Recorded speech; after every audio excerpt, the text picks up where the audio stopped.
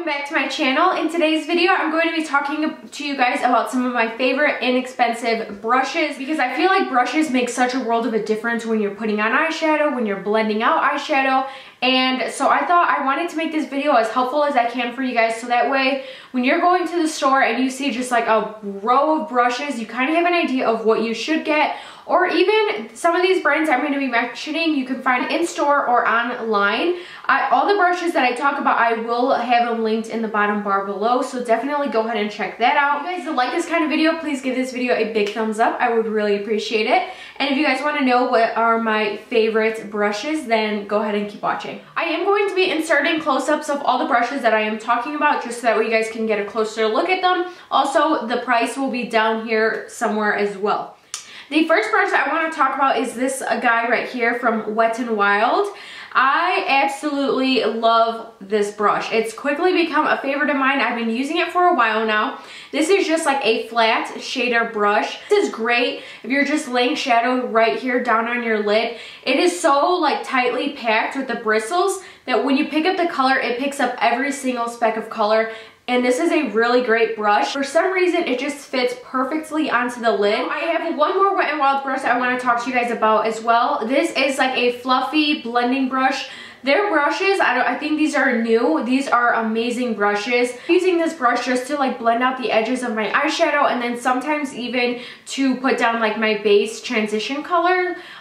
This is an amazing brush, and again, I think less than $3. It's a really great value and really great quality too. Now, my next favorite brush is this Morphe M433 brush. I love this brush, and the reason why I love it so much is because I love the MAC 217 brush, but this brush is like over $20 or something crazy like that. Super expensive for one brush. So when I picked up this Morphe M433 brush, I was like, yes, this is what I've been looking for, a dupe for that MAC 217. I absolutely love it. When I want to do like this darker brown that I have going on in my crease here, I would just pick up a little bit of this color and just really blend in the crease. It makes your crease super defined, but it blends out your eyeshadow super easily, and it just fits perfectly right in your crease just to lay down that color and then to really blend it out. This is an amazing brush. Okay, so my next favorite brush is by Crown Brushes, and this is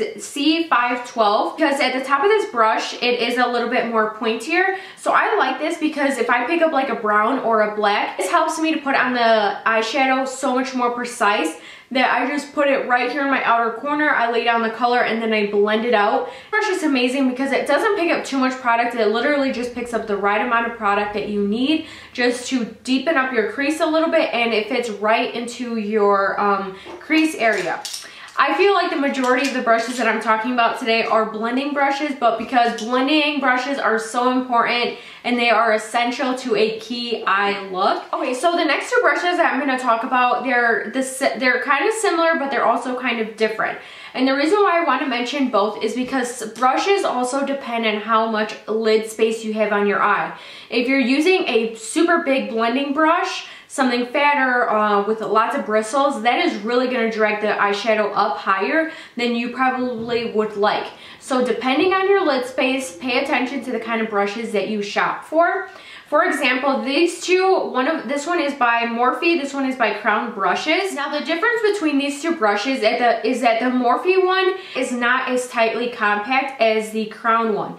So this Morphe one is perfect to really go over my color, blend everything out, any harsh lines. I even like it to put on my transition shade. This one is perfect if you have more of a smaller lid space, because if you were to use this one on like a smaller lid, it's gonna drag up the color way too high. But this one is a little bit more smaller and rounded, and this one would fit your eye perfectly. Plus, you can really lay down like a dark brown color, let's say, and then you clean it off, use the edges to really buff out and blend the edges of that dark brown color, for example.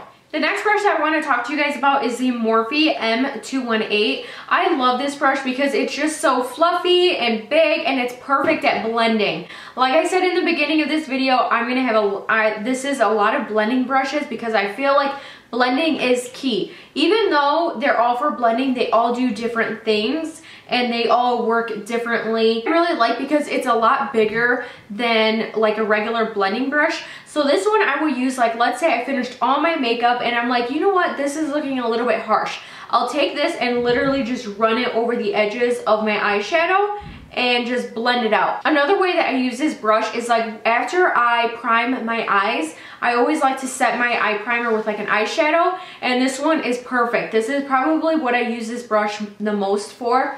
I'll just take like a skin tone eyeshadow with this brush and pack it right on top, blend it out, and it's perfect. So this brush may seem like meaningless, but it does a lot because these other brushes might be a little bit too firm or too stiff or too rounded to really set your whole eye area. So this is why I love this particular brush. First I want to talk about is the Morphe M432 brush. I love this brush, especially if you are wanting to place eyeshadow right down under your lower lash line. This gives you such a perfect straight line, but also it's really good at blending it out. So once that color is placed, I will just clean it off, use the edges of it to really smoke it out, and it gets the job done super easily. So this is a really great brush, especially if you are one to put eyeshadow down here a lot, but you don't want it to look too messy, or if you don't want it to get dragged down too far. This one is a really good brush for that. The next brush I want to talk about is a little detailing brush. I absolutely love this brush. This is the Morphe E36 brush. Like, you can barely see it, it's tiny. There it is right there. If you are, also I forgot to mention that if you love doing cut creases or you want to try to do a cut crease, this brush is a necessity, the M432 one. It's amazing to really like cut that crease.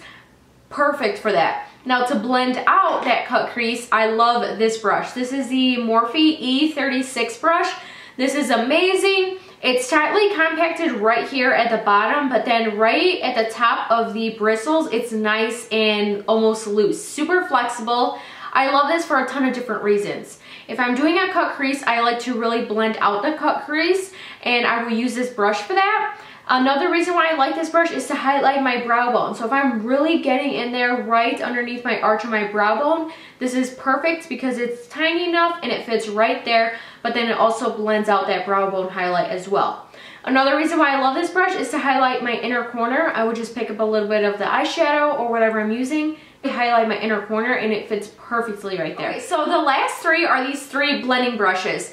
I know that they might look the same, especially when I do the close-ups of them, but it's kind of like that nude lipstick. Like, you have 10 nude lipsticks or light nudie pink lipsticks, and you're like, no, but they're all different. There's not one that's exactly the same because they all look different on you, and they're all for like different looks, right? So this is basically how I feel about these three blending brushes. They all might look the same, but they all have different purposes.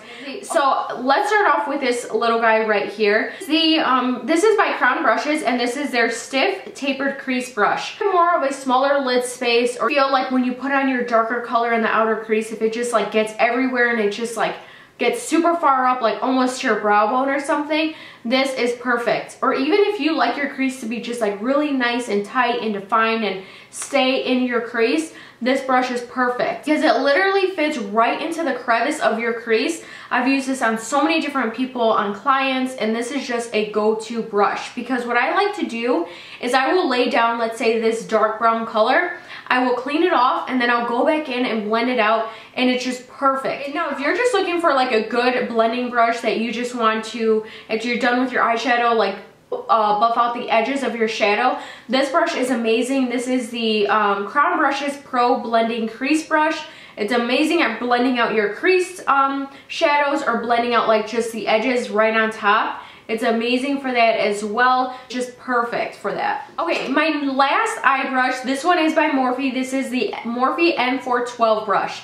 I love this brush because it's a little bit pointed right here. It tapers off right at the tip of the brush, and I like this because this allows me to build up color slowly. So if you're not sure that you want to do like a super dark brown or super dark black or whatever color you're doing in the crease, you just pick up a little bit of the color right here on the tip, really lightly, tap off the excess, and then you can start blending it in slowly. Because you're only grabbing product with literally the tip of the brush, you don't have product everywhere, so you can keep blending and blending and blending, and it will eventually blend out to like a really nice crease shade. This is actually what I used in my eye look today to kind of get this lighter brown crease. But then if you want to deepen it up, let's say just in this outer corner, pick up some of the color right here on the tip, and it's perfect at blending that area out. Alrighty guys, so those were all of my favorite eye brushes. I find these to be essentials, necessities in my collection. Like if I never had any of those